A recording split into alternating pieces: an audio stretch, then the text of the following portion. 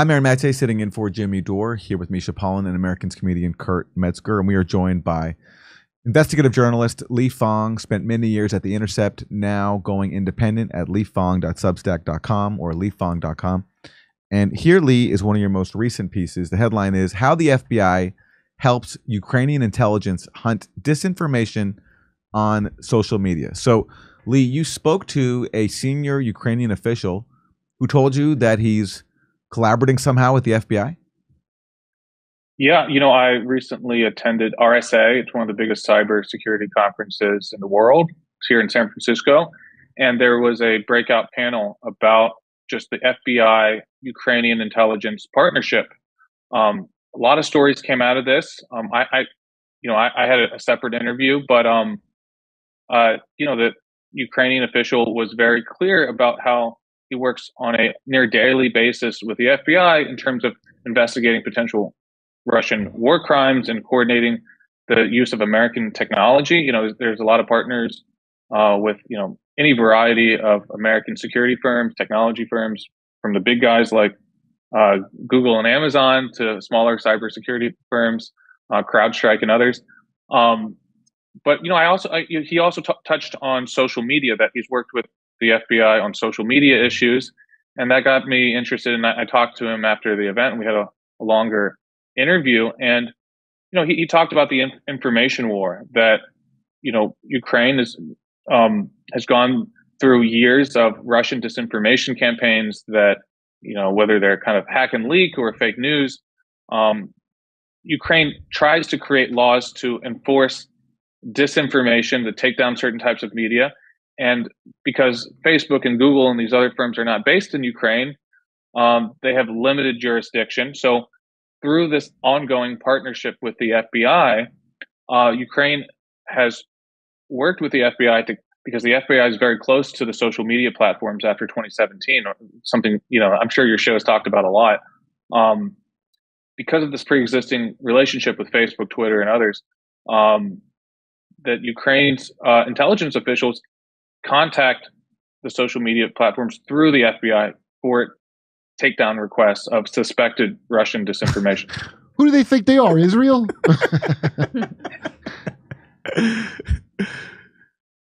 And so how does this work? So Ukraine sees a story they don't like. For example, Seymour Hersh reporting that the U.S. blew up Nord Stream, because this recently got censored on Facebook. Here's Michael Schellenberger reporting that there is a big debate over who blew up the Nord Stream pipeline. Instead of allowing the debate, Facebook has decided to take a side. It's censoring Pulitzer-winning journalist Seymour Hersh. And instead of explaining this, Facebook sends readers to an article in Norwegian. If you're in America. Yeah, if you're in America, yeah, the article goes to a Norwegian article. Now, I'm not saying that Ukraine had a role in this, but this is an example of how stories get censored. And you're saying that now, Ukraine has a channel by which it can make requests like this. Yeah, that's right. I asked actually about this issue because it had come up right before the interview. And, this official declined to talk about it, said he doesn't know, couldn't comment. But he says this is a routine occurrence, that, they're making regular requests to the FBI to contact the social media platforms, particularly Facebook. But it's interesting, we don't like, this is what made the Twitter files so interesting. We don't really know how the disinformation sausage is made. This is kind of a first look at this dynamic, and it's perhaps not fair to Twitter that they've received so much scrutiny.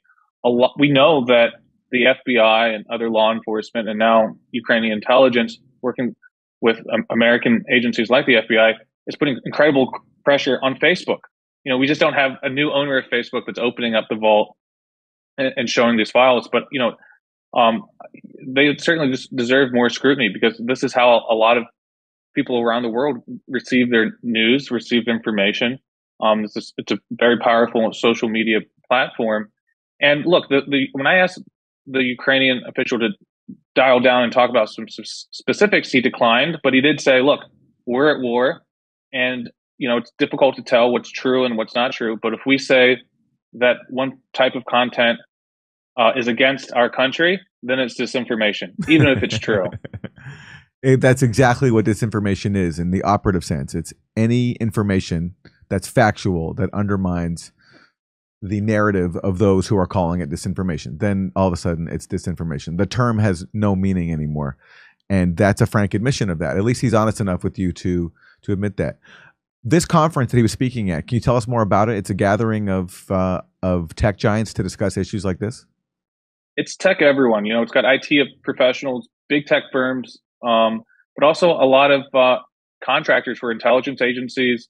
There are officials from a number of European countries, from Israel, from others. I've attended in the past to cover stories for The Intercept. I've got a few more stories coming from out of this conference. It's kind of like cybersecurity con. You know, they've got like mascots and race cars there to kind of attract you to various booths. And some of the firms engage in, encryption and other security services. Others in kind of surveillance on behalf of the government and private firms. The NSA has a booth. The DHS, CISA, the sub-agency that deals with kind of information sharing and social media surveillance. FBI also, of course, has a booth. So, this is a big gathering that is really just fascinating. It's mostly trade reporters that cover this type of thing, but obviously the decisions that are discussed there, a lot of the policies impact everyone in society. It's kind of political in some nature. And CISA, since you mentioned that name, that's the group that Mehdi Hassan had this freak out over because Matt Taibbi mixed that group up with CIS. Yeah, I was going to say. And then because Matt Taibbi put an A in brackets because he mixed it up, that's what. But the point is, CISA is also involved in and they censorship. Probably designed the names that way on purpose. Yeah, but Lee. Well, actually, both CIS and CISA had booths. I mean, they work together. One's a contractor for the other. It's Everybody's doing an FTX scam like, in every aspect. Well, Lee, you've worked on the Twitter files, and you had a really important story based on the Twitter files that came out recently. It was about how the Pentagon has been very involved in using social media for its own propaganda operations. Can you remind people of what you found there? Yeah, thanks for mentioning it.